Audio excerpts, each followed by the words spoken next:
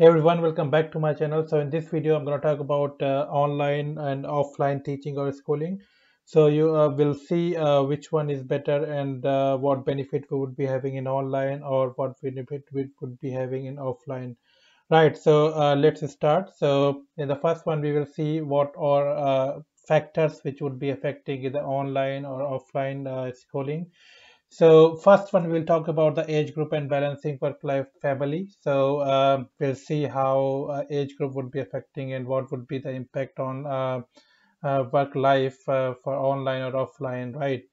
The second bit, we will see physical activities and health. So how online or offline schooling would be affecting physical activities and health for your child or young graduates, right?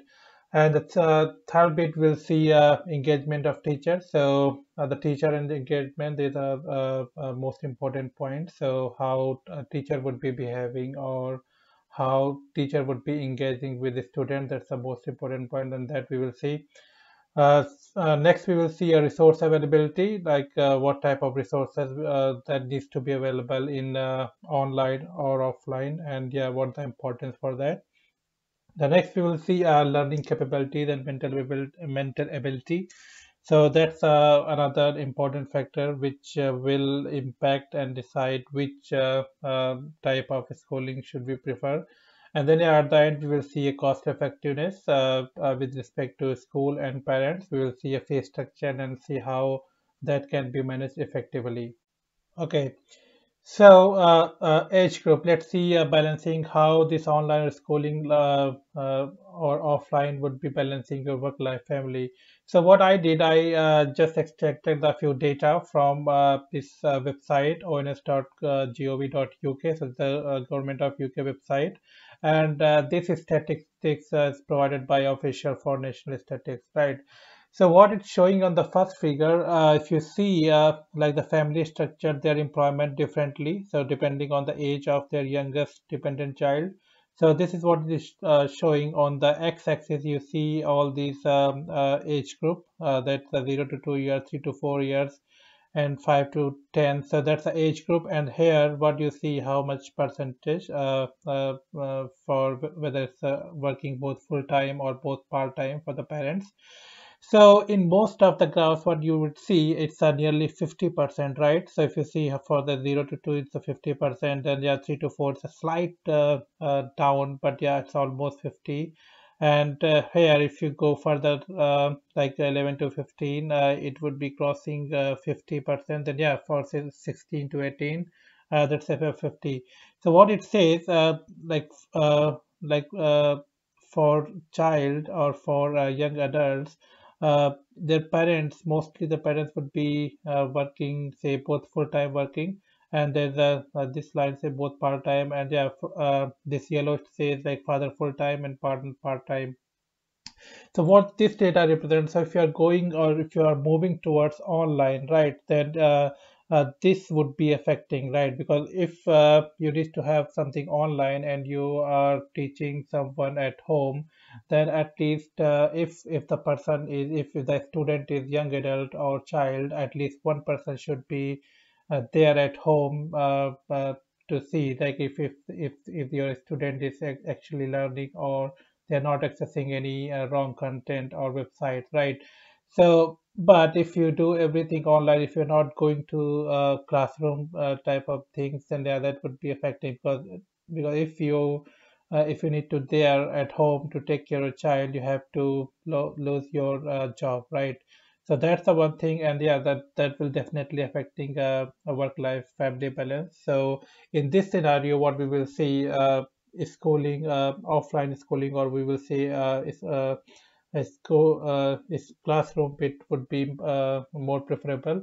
And here what you would see, like if you have one child or two children or three or more children, this is how much percentage it would be having.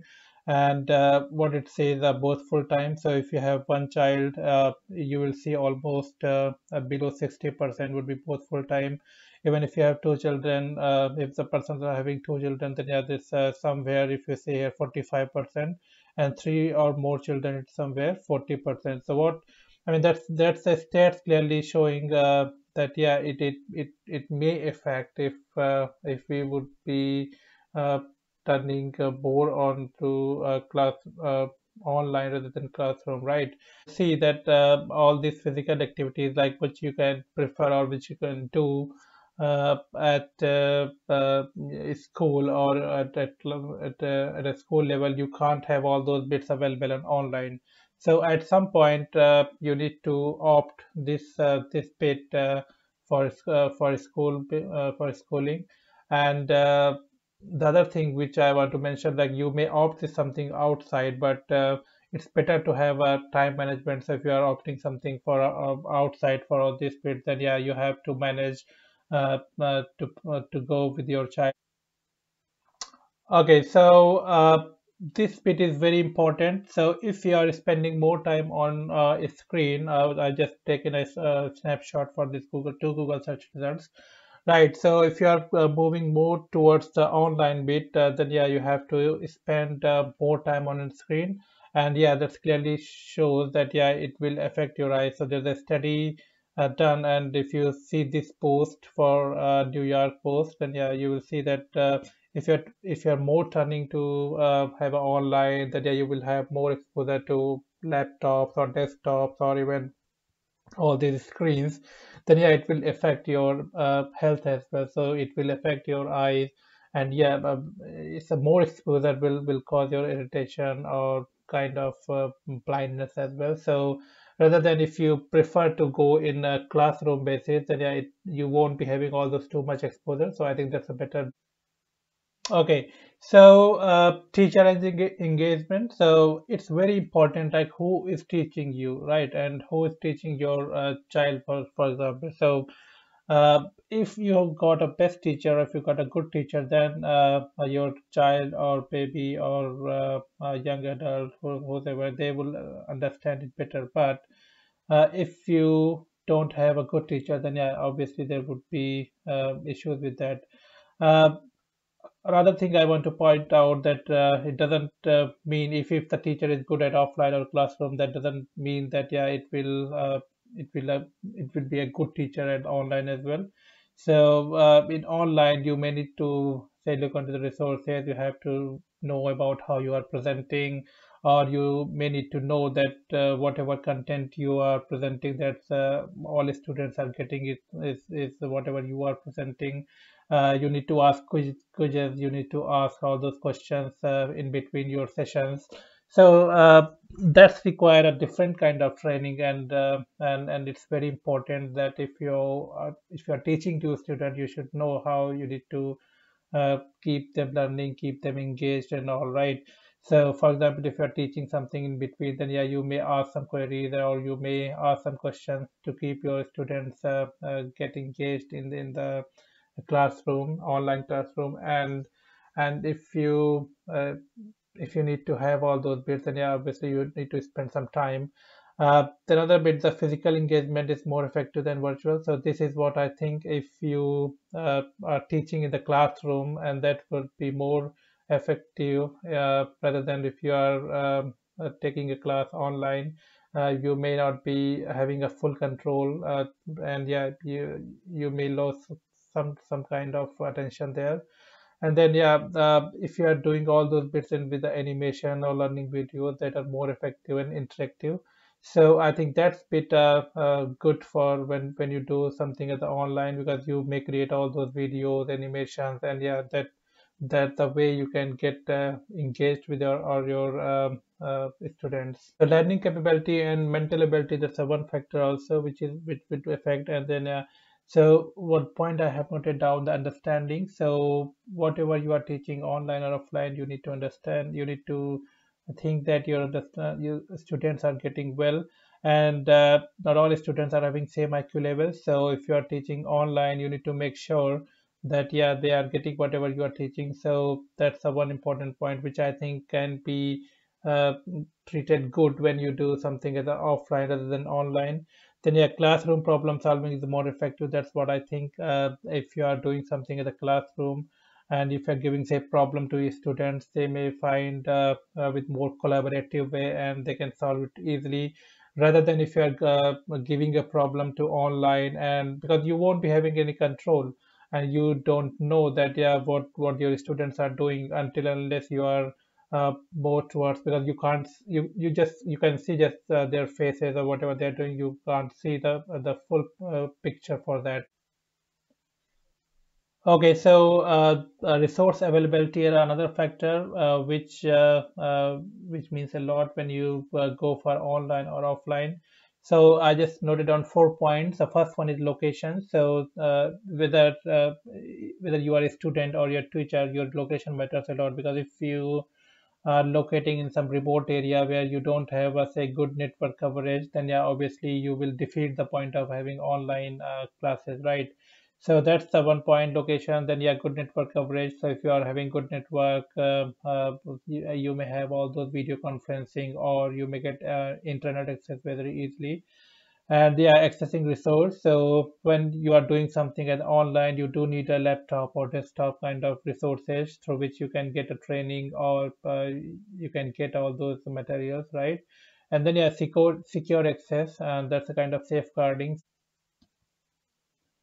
Okay, then we come onto the cost effectiveness. So this is for both school and parents. So for schools, it's some more about physical space maintenance turn into IT maintenance. So whatever they are spending on the buildings, or whatever they are spending as a physical bit, that may come into the IT maintenance. So they might be hiring a third parties, or they may have a IT infrastructure setup.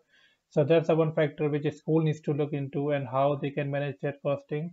And then yeah, it also save a travel time for both teachers and the students. So that's the one thing where you can save a cost, and most important, even if you can't save the cost, then yeah, you can save your time. So if you're moving between the cities, you may have all those time save that time, and yeah, put into the learnings, or creating content, and yeah, then share. Then the third point is possible reduction in school fee. So I think I'll be just showing you a few examples where you will see there are lots of fees for in terms of admission or some bit. So I think I'm not sure if that is a reasonable fee, but yeah, that can be looked into when we would go into the online bit, and yeah, we may see the reduction in the school fee. Then yeah, obviously if you go for online, you will have all these reusable content. So whether you are creating a videos or presentations or notes, you can write once, and then you can distribute it over further times, right? So that's the one important bit which you can do with the online, rather than in offline. What you need to do each time when the student would be coming there, you have to create a new content, or you have to spend time on that, right? Let me quickly show you school fees in India for some of the schools. So I just took the three examples. So in this one, if you see the fees full time for resident boarding, so registration fee is 10,000, and the establishment charges is somewhere 100,000, right? So, and the security deposit, if you see 150,000. So, I don't know what these charges are. It might be reasonable for a school point of view, but yeah, uh, that's a bit can be reduced when it would be moving more towards a online. And if you see here, there are lots of say tuition fee quarterly. If you see all these charges, and then activity charges and all, so that I think can be done in reduction when it can be done, say, with the online, right? Similarly, if I take this school example here, a school fee, you would see out all these school fees, like admissions fee is somewhere 640,000, and the security deposit is the same one.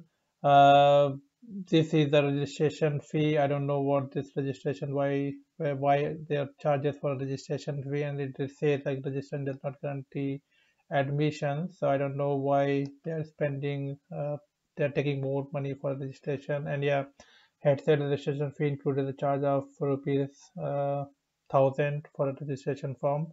So if you're doing something online, I don't think that require much effort. So yeah, that all can be reduced if you're moving towards online. If you see the third example where I just took a one for this is school, and if you see all this admission fee, and that's a massive admission fee. And I don't know what this is, say if you say society fee or admission fee one type, what this covers. So if they, I mean, it might be reasonable, or they might provide a reasons why they are taking so much fee. But if you moving towards online, I think that's how somehow we could see a reduction, and fee can be say, fee can be with the justification like why there's so much fee with all those bits. So I hope it would be clear. And yeah, I find it useful to have online and see all these categorization or kind of summary what fees they are taking into which criteria, right? Okay, so there are things which I have noted down which can be done in both online and offline. The first bit, which is collective learning and more ideas while asking queries and questions. So either you are taking an online class or offline in the classroom, you can do with this one. Live discussions or debate and enhance mental ability. So whether you are doing online or classroom, if you are having a live discussions, then yeah, you may have debate, or you may spend some time to ask the discussions among the students and have a debate kind of thing. So that can be done whether you are doing in online or offline. Then your team spirit and active participation, that can also be achieved in online and offline as well. And then your skills and manners, so that's a bit you can do. Students can join meetings, not meetings, students can join all those trainings kind of material or classes regularly, and then the similar thing which they can do in the classroom bit to go into the school right time and all. So that's the thing are common in both, which can be achieved whether you are doing in online or offline. Okay, so I just did a quick comparison. So in online, you have do have flexibility to learn from anywhere, anytime, and in offline don't have that type of flexibility. You may have ability to rewind, so if you don't understand, you can go back always. But yeah, in classroom bit, you don't have that flexibility, and yeah, you have to focus whatever your teacher is telling at time. In online, you don't need to prepare much, or you don't need to spend much time on writing, so you have to focus on learning. And then yeah, here in the classroom, you have to write the notes as well, so that could be a deviation. And in the online, sometimes it could be a kind of virtual friend, and there's no physical activities, and yeah, and it may require time management, so you need to opt it outside your classroom, online classrooms. But yeah, in online, offline or classrooms, you do have that kind of social learning between kids or students, and yeah, you do have physical activities. The bit which mentioned the physical appearance does matter. Yeah, that's the point. And if you have, say, if the students are weak, then it's a good to have a face-to-face interaction rather than having a virtual, because virtually you can't judge, or you can't see how students are doing. So that's a good point here for offline or classroom. And this is a very important factor. You need to take care for health issues as well. So too much exposure of a screen would cause issues that we show all those results, and that's been found in study as well. And yeah, the last bit is working parents problem. So if both parents are working, then obviously they can't take care, and it's better to have a school rather than because they need to lose their jobs. All right, so in my opinion, online teaching combined with workshops or activities in physical, that's a good combination. And as per age group, so why I'm saying as per age group, because if you have kind of your kids or young adults, that will depend which one is better and how much time they need to spend on workshop activities, and how much time they need to spend on online teaching. Also, if you're working parents, then yeah, both working parents, then yeah, it would be good to decide which one is better and where you can save time or cost. So thanks for watching this video. If you like this video, just share and subscribe channel for all kind of latest video updates. Thanks, bye.